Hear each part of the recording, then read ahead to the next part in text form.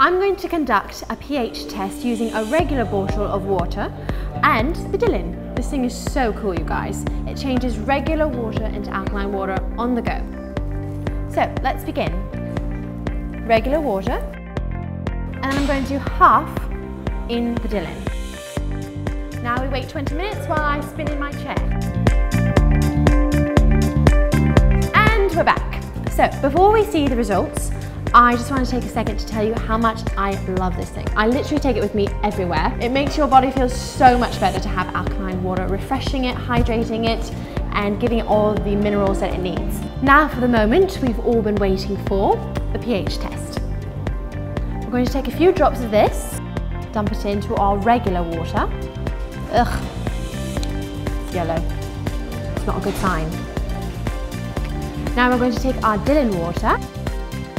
Same pH test. Oh, well, if you know anything about pH, this is really good. What is it they say?